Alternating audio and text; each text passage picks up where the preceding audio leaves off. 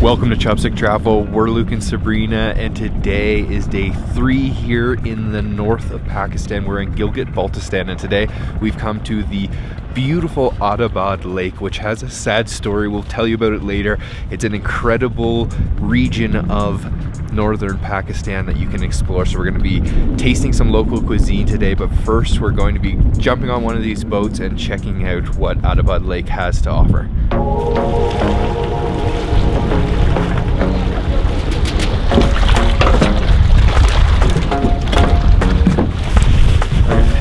Jackets on. Let's go. Let's go.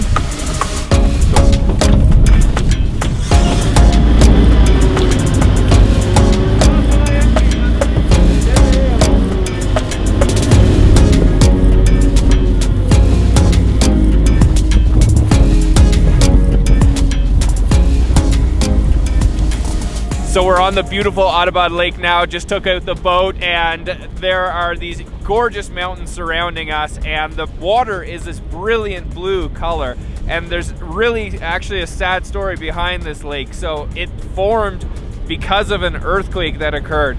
20 people actually died because of this earthquake, and the lake started filling up over a period of 8 months, and below this lake there's an entire village that has been completely covered in the lake. So it is a sad story. Now they're developing around this area and it's becoming a tourism hotspot. Sad, but certainly beautiful now. That happened back in 2010, so it's actually very recent.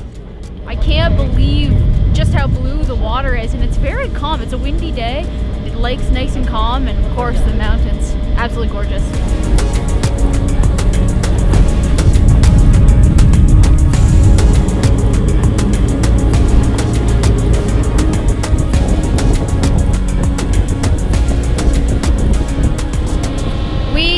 Right over the old village right now, because you can see some old trees where the village actually used to be. Pretty insane.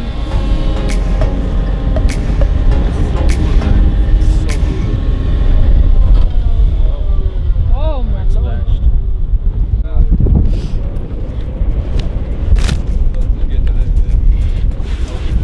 So in an interesting turn of events, our boat died.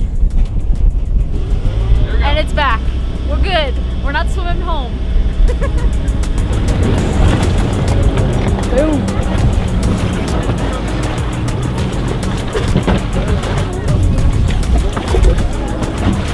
Finished off on the boat. That was awesome, and we had pretty well the entire lake, which is massive, to ourselves. And this is untouched beauty here, and I don't think it's going to stay that way for long. So definitely visit Pakistan and do it with Manaky.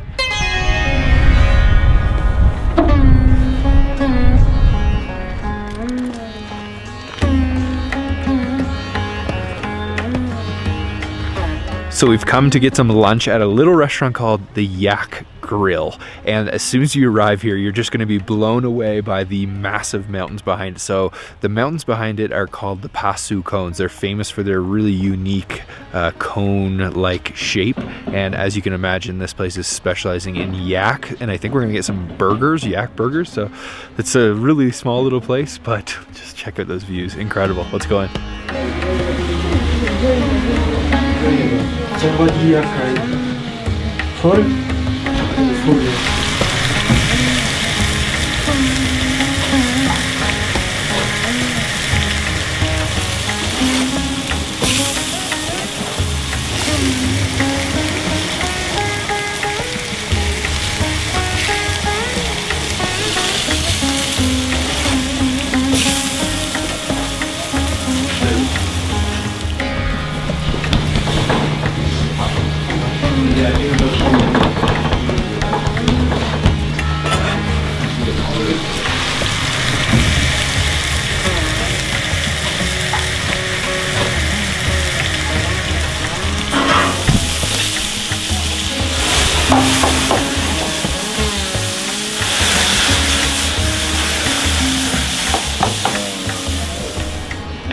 So we've ordered up 2 different dishes. We ordered, of course, their burger, which is a minced yak meat. He puts cheese on top of it and then it's served on a toasted bun. And then we also ordered his yak chili dry, which is like a Chinese style dish where he sliced some really thin cuts of yak meat, fried it up with a bunch of different vegetables, super big flame, and then that's served with a fried rice as well. So just sitting outside, have incredible views, waiting for the food. So this is the chili dry, which is usually beef, but here, of course, at the Yak Grill, they're making it with yak. There's corn, mushrooms, green chilies, bell peppers, carrots, and then it's served with fried rice, egg fried rice. And then this is the beauty of a burger. Check that out.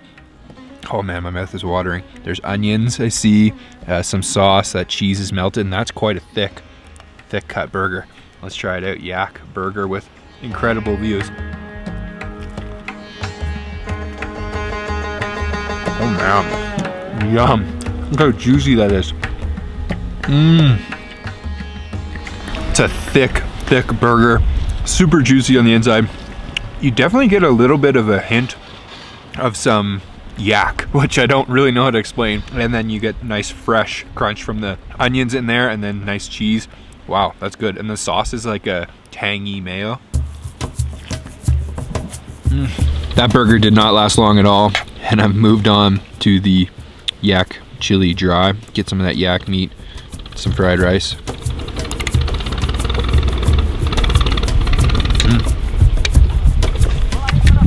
That's actually really good. It's covered in oyster sauce, so it's got a little bit of a sweetness, and then there's definitely some heat in there. It is spicy.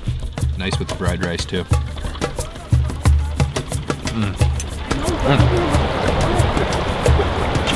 There are a lot of little hidden gems around the Attabad Lake area, and one of them is located up on top of this hill, and it's a little cafe called Glacier Breeze, and they are famous for selling an apricot cake that we have heard is really delicious, so we're gonna go get one right now.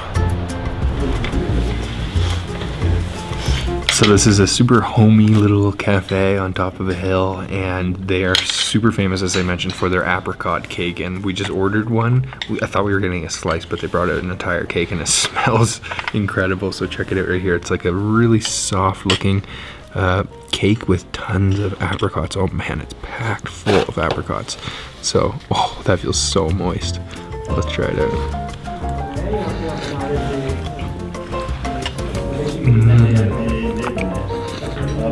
Whoa, that is no joke. Super soft cake, creamy apricots, and a little bit sour, and there must be like maybe some cinnamon or some spice in there.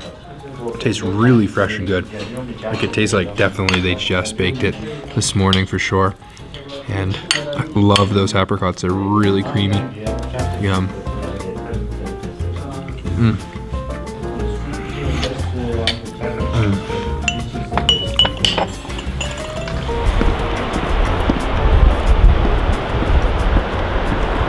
Such a quaint little cafe and really tasty apricot cake. Really friendly owner too. Definitely check it out if you're in the Attabad Lake area. They have lots of other foods as well. And there's so much to see here. We're gonna go check out a suspension bridge, which I've heard is somewhat exhilarating. So let's go see it.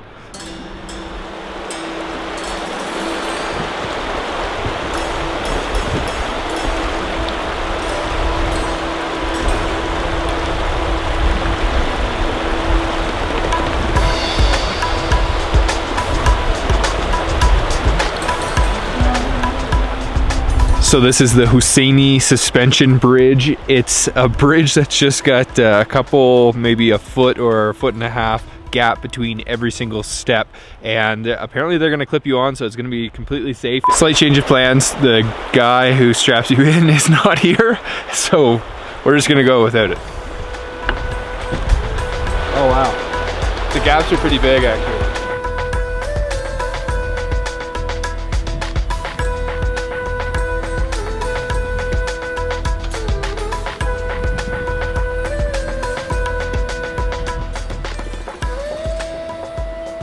So it's definitely scary.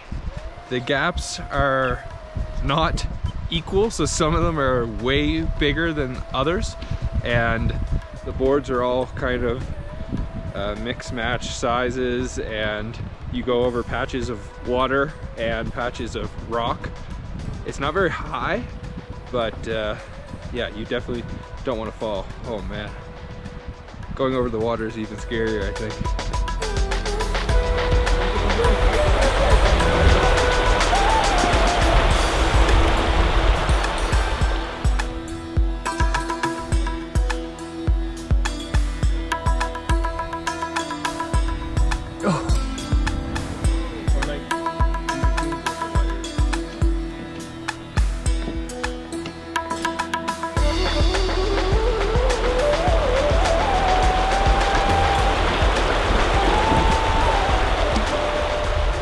Alright, made it. That was pretty exhilarating. Actually not too scary, but mainly just the condition of the bridge is what is scary.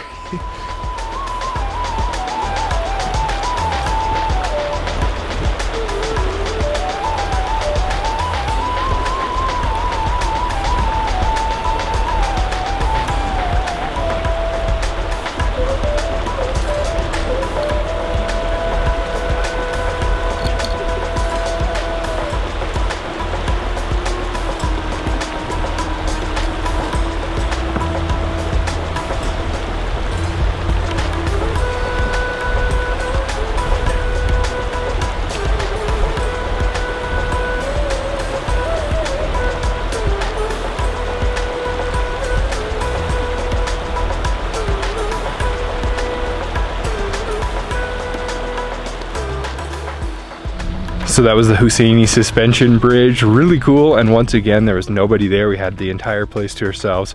So now we're going to head to a restaurant for dinner that's serving trout, which is really famous, and it comes just from these rivers here.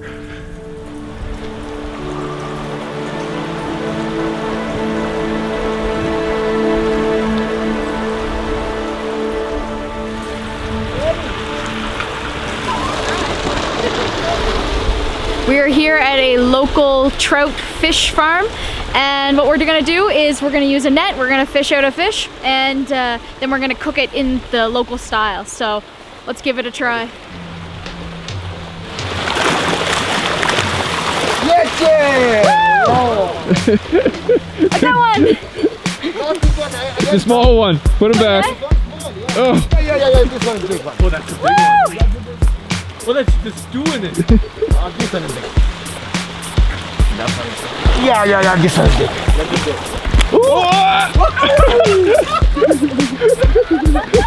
We lost. Okay, we'll try again.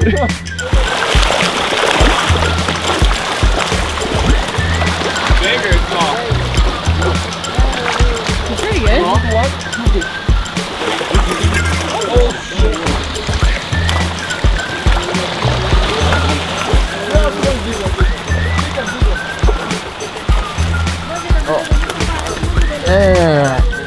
अभी कुछ नहीं होगा नहीं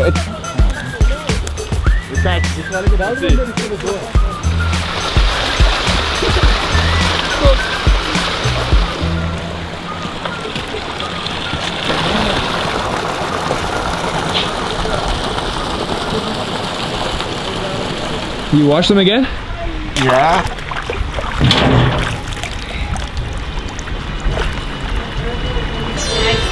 Same size. Yeah, same size. So we've got two pretty good sized trout. They came right out of the fish farm, but you can also see beside the fish farm there's a stream, like a natural stream, and there's tons of trout living there. So they are indigenous to this area. We're gonna take them back to the restaurant now and cook them up. We got There's them our here. catch. Nice. You got one? Did I get one? I think so. You got the Chacha Ami.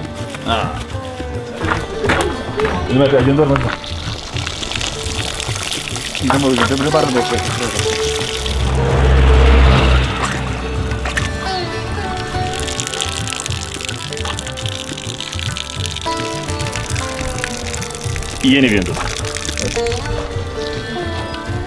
Asada quieres sacar para ahí. Pues no mata.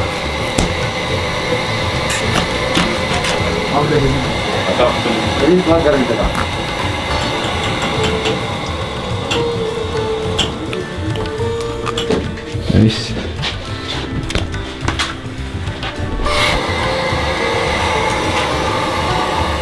So we're back at the restaurant now. They first clean the fish with some fresh mountain water right on the side of the road, and then they brought them back into the kitchen and butterfly cut them. And we're going to be cooking two different dishes. The first is karahi, fish karahi, and then we're gonna have fish fry. So they first just boiled the fish. So they need some fresh vegetables for the food we're cooking, and just like everywhere we've seen here in the north, it's gonna be organic. So we're heading to the garden to, I guess, pick some fresh veggies. It's all over organic.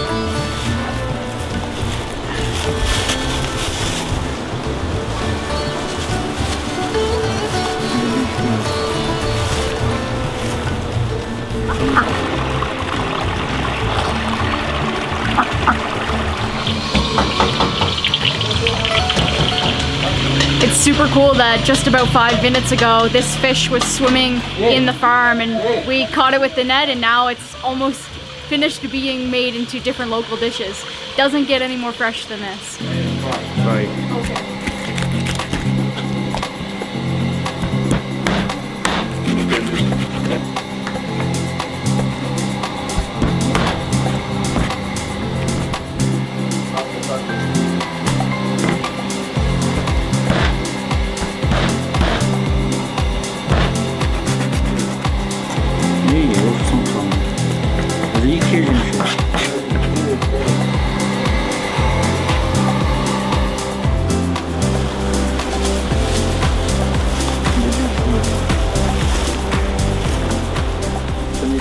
So for the karahi, he started with a base of ginger garlic paste, and then he added those organic tomatoes to it, and then just a little bit of water, and then they cooked that down, reduced it until it's a thick gravy, and then he started adding in all of the spices, starting with some salt, quite a lot of black pepper, coriander seeds, a karahi masala, and a fish masala. And then he added the fish, which was shredded.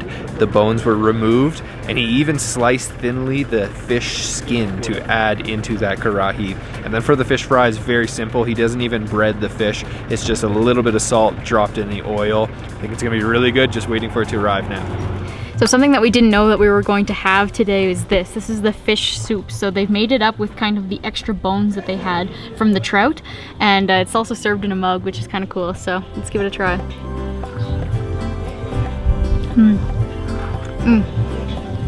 That's lovely. Wow, that's really good. With a little bit of mint in there, that's great. All right, so it's time for the fish karahi. And wow, check out everything on top. Some mint, ginger, green chili. And let's just go right in. Get a big scoop of everything, even the green chili. Wow, this looks amazing. All right, let's go in for a bite.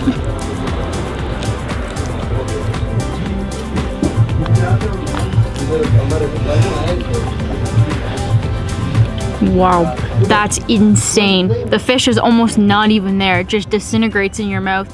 And there's so much tartness from that tomato, and the main spice is coming from all that black pepper. It's more of like a black peppery spice.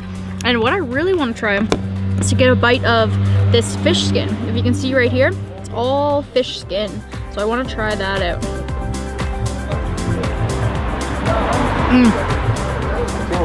It's not even there. Fish karahi was incredible, and inside here we have the incredibly delicious looking fish fry. So he only put a little bit of salt on it at the first, but obviously at the end he has completely coated it in masala. So super crispy looking. Oh man, that looks incredible.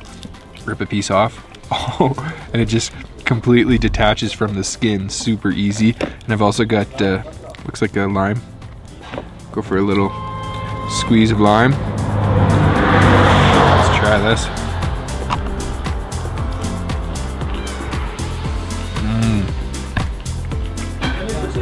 Yum. Oh, it's still moist on the inside. Super crispy on the outside. Go with the lime too. That's great. You got fried a little perfectly. friend too. Oh yeah, I know. You want a little piece of fish?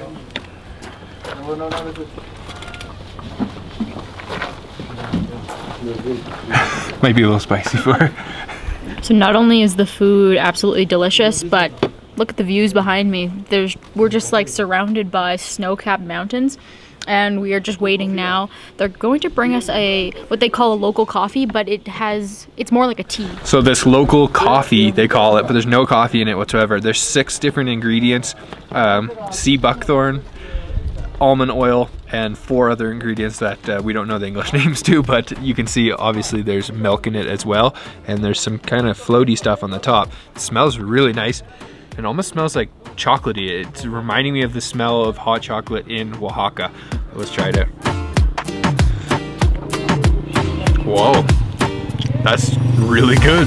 It's really creamy, and yeah, it tastes chocolatey. Nutty, a little nutty and a little chocolatey. It's sweet for sure. It's not like a herbal tea like I was kind of expecting.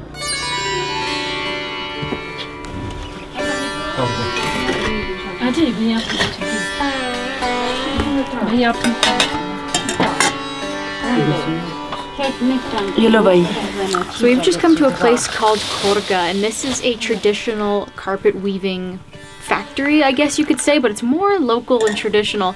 And we actually met these ladies last night at the wedding, and they kindly invited us over to check out the carpet weaving. And of course we've had some chai before we watched them work. And this building that we're in is really cool, actually. It's over 400 years old, she told me, and it has the traditional style, and I'm really excited to see how they make the carpets. Wow.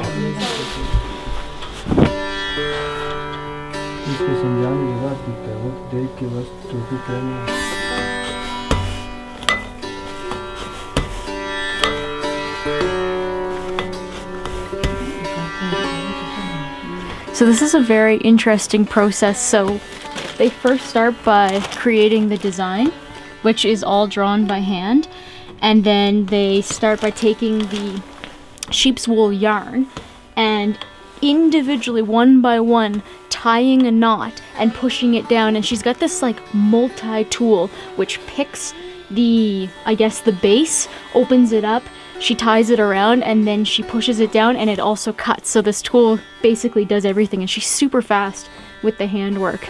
It's really quite interesting, and a lot of work goes into this. So this one behind me here is more of a rug than a carpet, and it took about 3 months. But then something like this one right here is a carpet, and this took how many months? This one?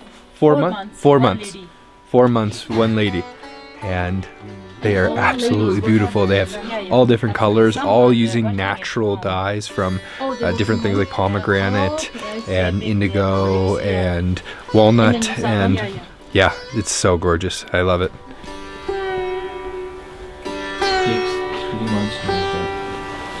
Algae and onion skin and walnut. Pomegranate skin, yeah. So we've actually just picked out this beautiful, beautiful rug, and love the colors.